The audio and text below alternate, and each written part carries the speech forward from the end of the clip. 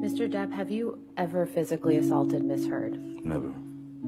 Have you ever sexually assaulted Miss Heard? Never.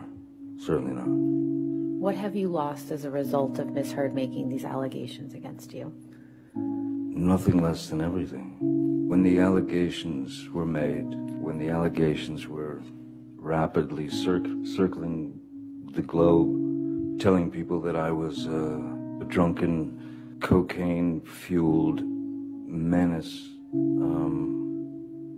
who beat women suddenly in my 50s, I will live with that for the rest of my life because of the allegations and because it was such a high-profile case.